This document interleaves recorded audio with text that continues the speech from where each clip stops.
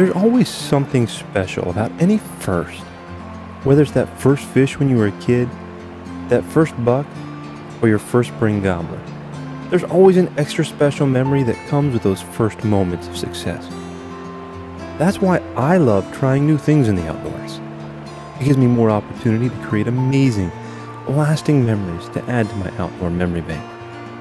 Sometimes it takes persistence, patience, plenty of failure, and even frustration. Then often, when it seems least likely to happen, it all comes together in a brief moment of victory and success.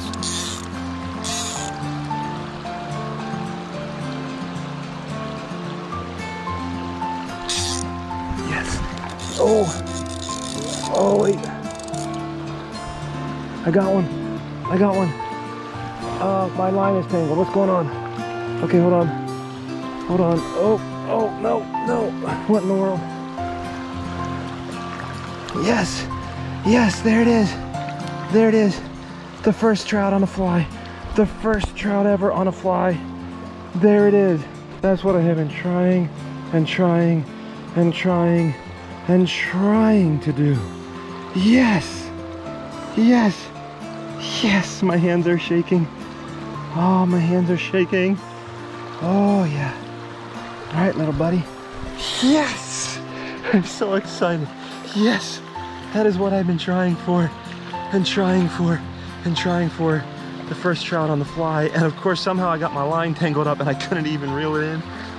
Yes, a little brookie on the fly.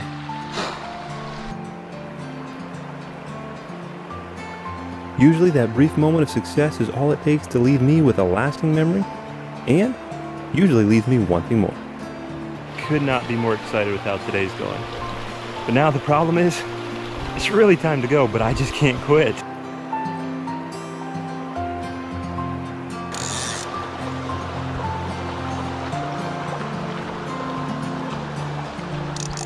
There it is. Number two. Yes, there it is, number 2 on the old fly rod. Another tiny little brook trout. Yes, there it is, number 2. Yes, number 2.